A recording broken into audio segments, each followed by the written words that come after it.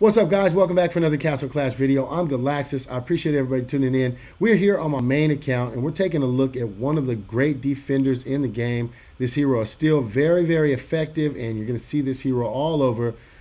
This is Cosmo. Now, Cosmo puts a Twilight Dome on a random location. You'll see the dome pop up.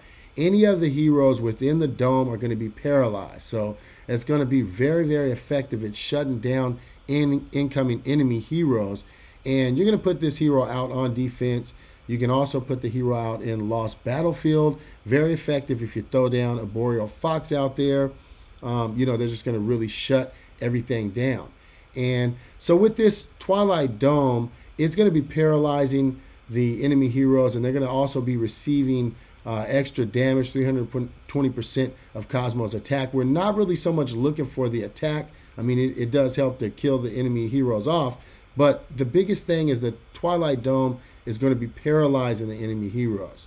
And that's going to keep them from being able to do anything. When the dome is up, it's going to give Cosmo immunity to freeze, petrify, entangle.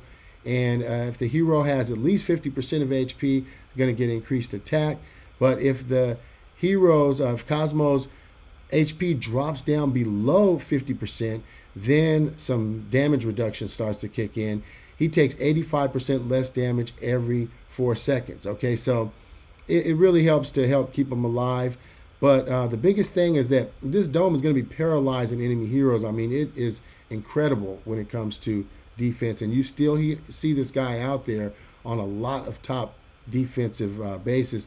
So check it out. We got a Dragon's Cover on this guy. You want to try and go for a level 10 Dragon's Cover. I got a level 9 on him. When you get to level 10, it's going to be limiting the reflected damage to 5,000. 7,000 here with a level 9. But when you get to a level 10, it's going to go all the way down to 5,000. So again, that's going to help because Cosmo does do some damage, and that can definitely kill him on the reflected damage. You're going to use an insignia, an Empower insignia. Got a level 10 on him. Level 10 is going to grant 60 energy every second in battle. So that's going to keep that proc going. It's going to keep the dome up over the enemies and just keep paralyzing them. I mean, it's crazy. Also increases HP by 80%. So, I mean, it's very, very effective. You're going to see this hero out on a lot of defensive bases. Even on the highest level, I still run into Cosmos on defense. I mean, it's pretty crazy.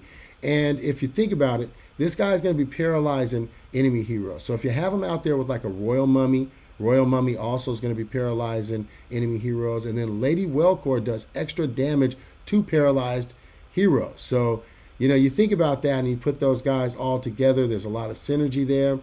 This hero is definitely still very, very effective. And so I wanted to get that out to you guys. For equipment, I have a Forest Ward on them.